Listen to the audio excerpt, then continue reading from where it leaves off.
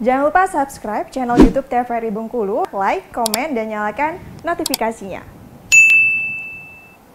Saudara, Direktorat Lalu Lintas Polda Bengkulu resmi umumkan plat nomor kendaraan bermotor baik roda 2 maupun 4 yang telah diblokir pasca dilakukan penilangan melalui sistem etle. Pasca tidak adanya respon atau jawaban dari para pemilik kendaraan yang terekam kamera etle melanggar aturan lalu lintas, akhirnya Dirlantas Polda Bengkulu resmi mengumumkan ke publik plat nomor kendaraan yang telah diblokir pasca dilakukan penilangan melalui sistem etle.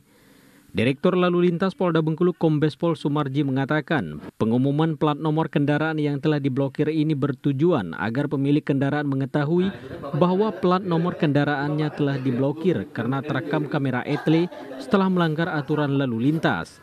Karena dari sekian banyak plat nomor kendaraan yang telah diblokir tersebut, banyak telah berganti pemiliknya, sehingga surat tilang yang dikirim ke alamat pemilik kendaraan tidak nyampai ke pemilik kendaraan yang baru.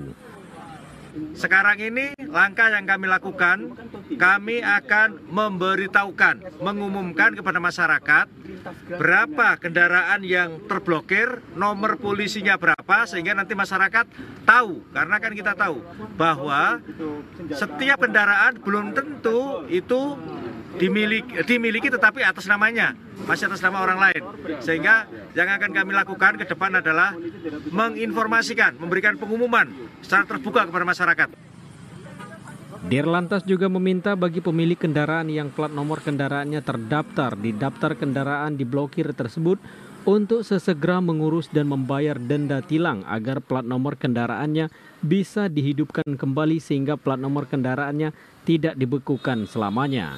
Tim Liputan TVRI Bengkulu melaporkan.